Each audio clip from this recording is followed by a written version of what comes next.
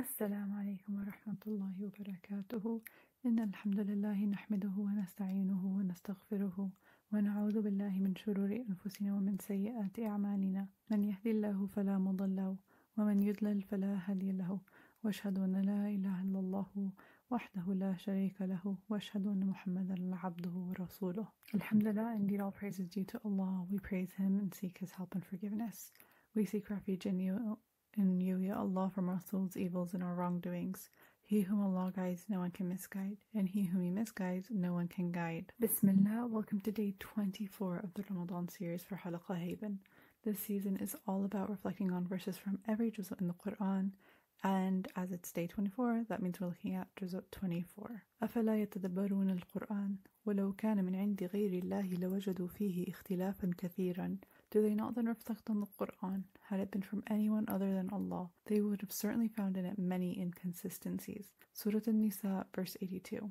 And أَفَلَا يَتَدَبَّرُونَ الْقُرْآنَ أَمْ عَلَى قُلُوبٍ أَقْفَالُهَا. Do they not then reflect on the Quran, or are there locks upon their hearts? Surah Muhammad, verse 24. These two verses encourage us to reflect on the Quran. So let's reflect. So Juz 24 is concluding Surah Al-Zumar. It's all of Surah Ghafir and some of Fusilat.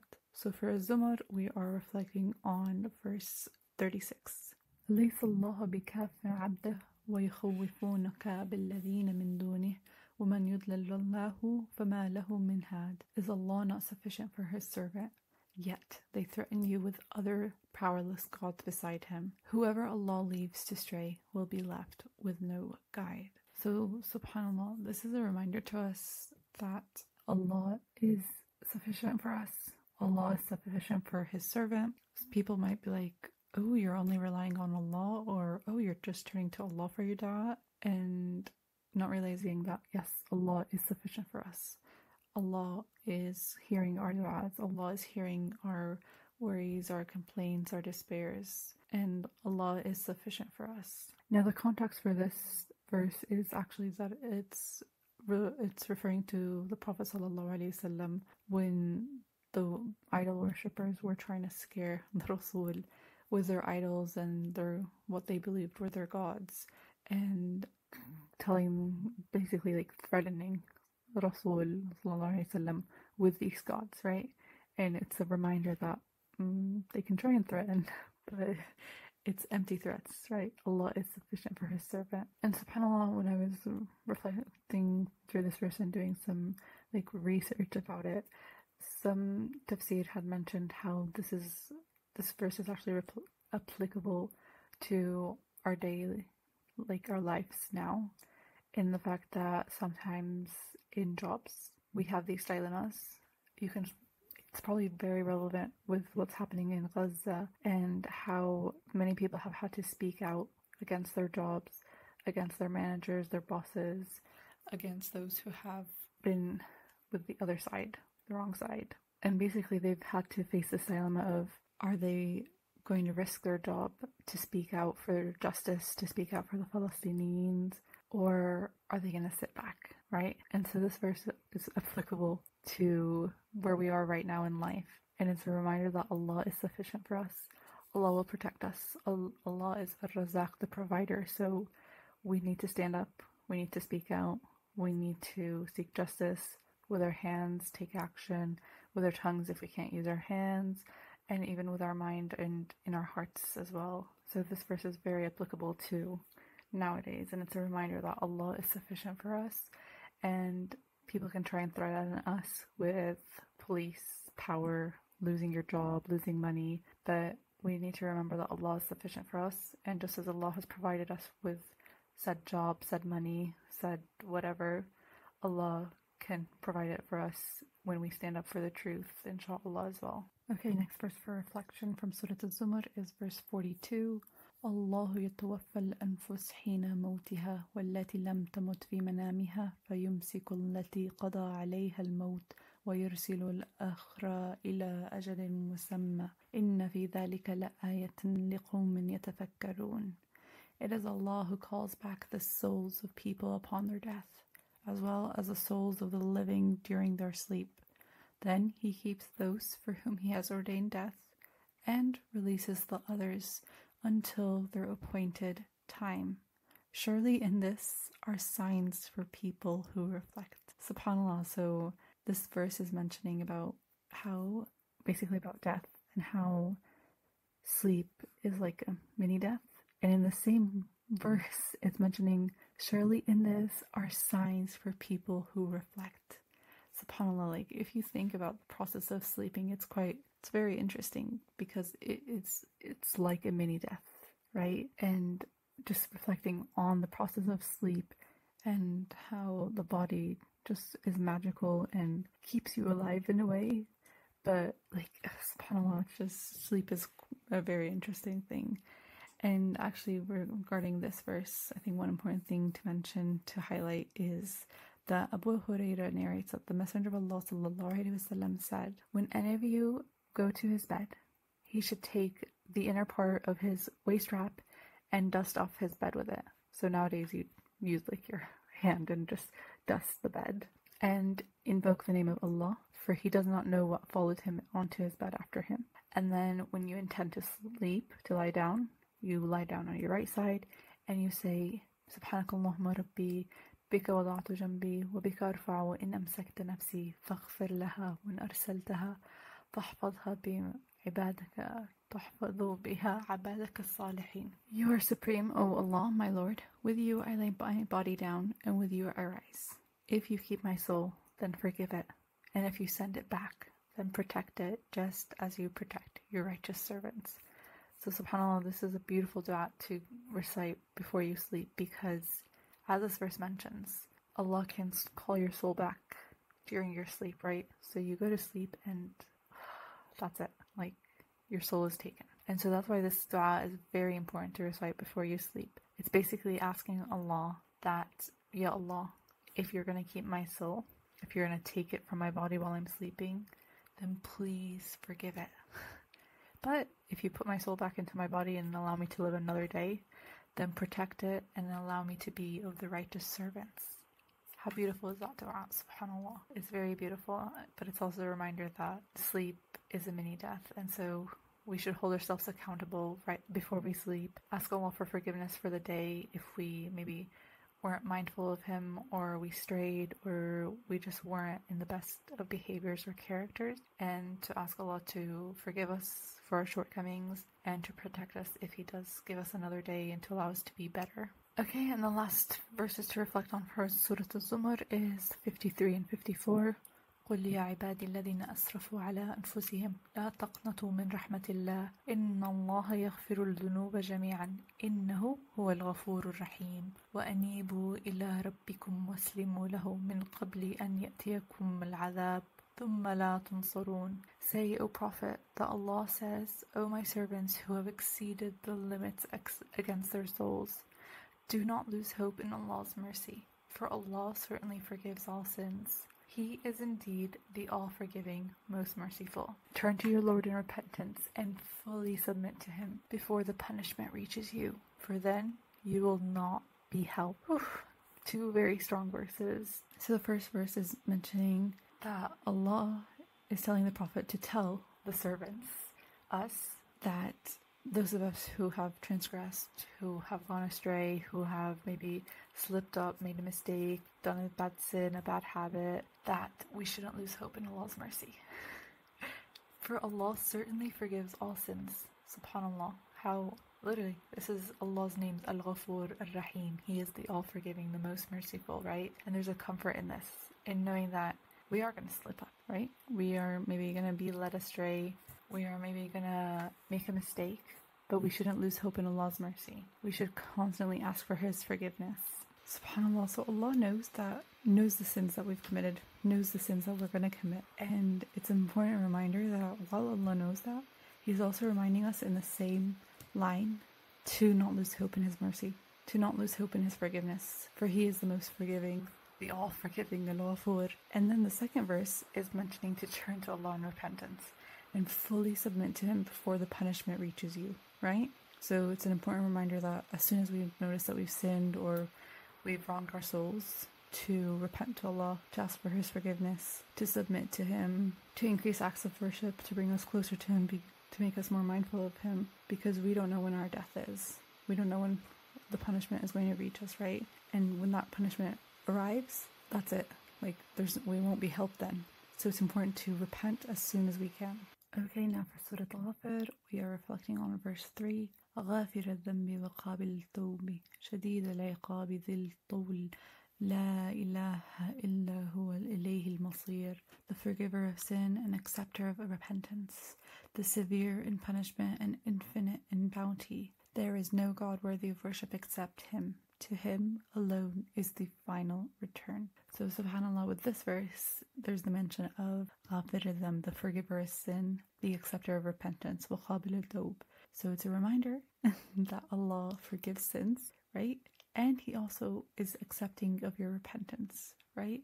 Right? So Allah is forgiving of the sins and He's also accepting your repentance. So there's a comfort in that, in knowing that. And it's mentioned in the Quran, it's mentioned in this verse, right? So Allah's forgiving of sins and accepting of repentance, right? But along the same lines, in the same verse, there's a mention of His severe punishment, Shadid al-Iqab, right? And so it's a reminder that while He is forgiving of sins and accepting of repentance, He also is severe in punishment. And so it's a reminder for us that we can't just simply be so like relaxed in our day-to-day and be like, I'll do that act of worship tomorrow. God's forgiving of sins. God accepts my repentance. Like, you take it easy, you sin, and you're like, it's fine. God forgives my sins. God accepts my repentance, right? And we need to remember that there is a punishment, and that if we're constantly transgressing or constantly committing sins and not seeking Allah's forgiveness or seeking His repentance, that there is a severe punishment waiting, right? We are going to return to Allah alone. And subhanAllah, you'll notice this in many verses of the Quran, that both attributes of mercy, punishment, heaven, hell are often mentioned together, so that there's that balance, right? Because Islam is all about balance. There's a reminder that there is hope in Allah, there is mercy, but there also should be fear because of the punishment, right? Okay, and the last three verses to reflect on from Surah Al-Ghafir are 7-9. الَّذِينَ يَحْمِلُونَ الْعَرْشَ وَمَنْ حَوْلَهُ يُسَبِّحُونَ بِحَمْدِ رَبِّهِمْ وَيُؤْمِنُونَ بِهِ وَيَسْتَغْفِرُونَ لِلَّذِينَ آمَنُوا رَبَّنَا وَسِعَتْ كُلَّ شَيْءٍ رَحْمَةً وَعِلْمًا فاغفر للذين تابوا واتبعوا سبيلك وقهم عذاب الجحيم ربنا وادخلهم جنات عدن التي وعدتهم ومن صلح من آبائهم وأزواجهم وذرياتهم إنك أنت العزيز الحكيم وقهم السيئات ومن تقي السيئات يومئذ فقد رحمته وذلك هو الفوز العظيم. Those angels who carry the throne and those around it glorify the praises of their Lord. Have faith in Him and seek forgiveness for the believers, praying, Our Lord, You encompass everything in Your mercy and knowledge, so forgive those who repent and follow Your way, and protect them from the torment of the hellfire. Our Lord, admit them into the gardens of eternity which You have promised them, along with the righteous among their parents, spouses, and descendants. You alone are truly the Almighty, All-Wise, and protect them from the consequences of their evil deeds. For whoever You protect from the evil of their deeds on the day will have been shown Your mercy. That is truly the ultimate triumph. So subhanAllah, these three verses, they are du'as that the angels make, right? So there's a specific group of angels that carry the throne and those around it, glorifying the praises of their Lord, having faith in Allah, and seeking forgiveness for the believers, right? So these angels are seeking forgiveness for believers, saying that Allah, You are all merciful, all knowledgeable, so forgive those who repent and follow Your way and protect them from the torment of the hellfire. But then they also ask for the believers to be admitted into the gardens, and they also include the righteous among their families, right? So parents, spouses, descendants. And they ask for the believers to be protected from the consequences of their evil deeds. SubhanAllah, like this is so beautiful, right? And so the tafsir for this as well was that basically these angels are close to Allah and they pray for their believers. They're praying for the believers who specifically repent from the sins, who follow and worship Allah and the Prophet, and they are those who are asking Allah to forgive them, to save them from the punishment of the hellfire, and to admit them into the heavens, right? And they also ask for anyone of their family that was righteous to also be admitted into heaven with them, right?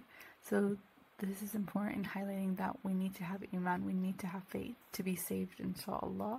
Because with iman, with faith, comes good character, comes good deeds. So I just found these verses very beautiful in just showing us that his angels are also making dua for us as well, subhanallah. Okay, now for Surah Fussilat, we are just reflecting on 3 verses that are together, which are 33 to 35. وَمَنْ أَحْسَنُ قَوْلًا مِمَّنْ دَعَا إِلَى اللَّهِ وَعَمِلَ صَالِحًا وَقَالَ إِنَّنِي مِنَ الْمُسْلِمِينَ ولا تستوي الحسنة ولا السيئة ادفع بالتي هي أحسن فإذا الذي بينك وبينه عداوة كأنه ولي حميم وما يلقاها إلا الذين صبروا وما يلقاها إلا ذو حظ عظيم. And whose words are better than someone who calls others to Allah, does good, and says, I am truly one of those who submit. Good and evil cannot be equal. Respond to evil with what is best. Then the one you are in a feud with will be like a close friend. But this cannot be attained except by those who are patient and who are truly fortunate. So subhanAllah, these 3 verses are very beautiful to reflect on. So it's mentioning how we should be those who call others to Allah through our character, through our action, by doing good, and by actually saying that we are those إنني من المسلمين, and by saying I am truly one of those who submit, right? And then it goes by saying to respond to evil with what is best, so that the person that you're like fighting with or disagreeing with becomes a close friend. And it then goes on to say that this can't be achieved. You can't actually get that except by having patience, and that is those who are truly fortunate, subhanAllah. So this is a beautiful reminder of how we should respond in situations to actually show the good character that we as Muslims should have, right?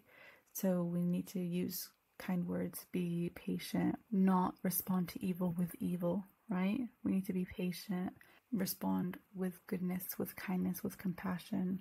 Think about how the Prophet ﷺ would respond to those who attacked him, who disagreed with him, right?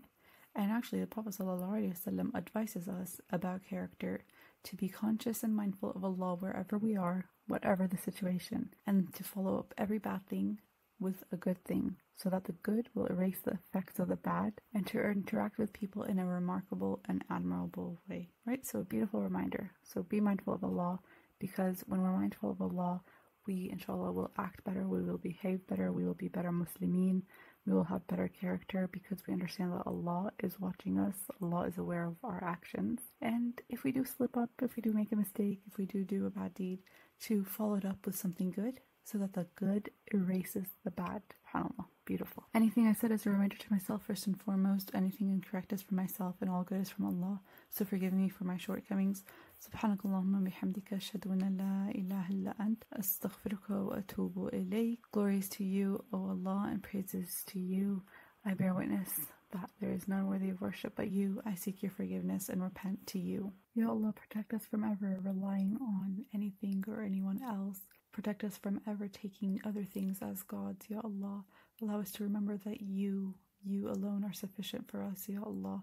Allow us to stand up in times of oppression and to stand up for what is right, Ya Allah, without fearing the consequences, by remembering that you are sufficient for us and you are the provider.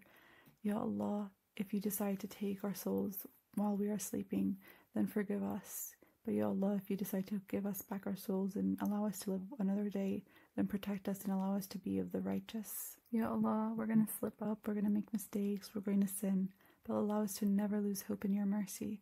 Allow us to remember that you forgive. You forgive all sins. You are Al-Ghafur Ar-Rahim, the all-forgiving, the most merciful. Allow us to continue to turn to you in repentance and to fully submit to you, and protect us from the punishments, Ya Allah. Ya Allah, you are the forgiver of sin and acceptor of repentance. So forgive our sins and accept our repentance, and protect us from the punishment which is severe, Ya Allah. Ya Allah, allow us to be of those who the angels pray for. Allow us to be of the believers who repent and follow your way. Ya Allah, allow us to be protected from the torment of the hellfire.